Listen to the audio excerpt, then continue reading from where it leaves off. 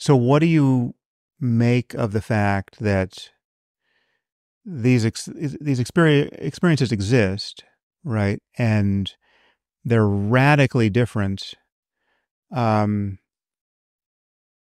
and that there are right and wrong answers with respect to how to get from one to the other. It's not, you don't randomly get just hurled toward one or the other. Sure.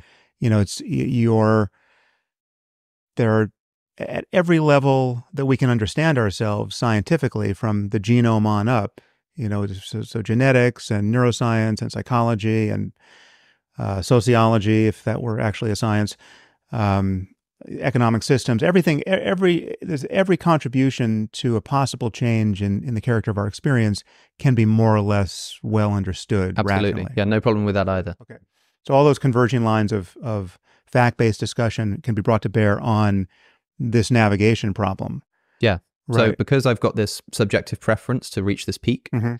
I can use all of the scientific resources available to me to go and reach that peak. Okay. Now, what if we just add one other element to this, which is you've got your preference weights such as they are now. You got the factory settings, but you didn't pick your parents, you didn't pick your genes, you didn't pick the factory, you didn't pick your culture and the world into which you were born, and you've been tuned up by forces beyond your control.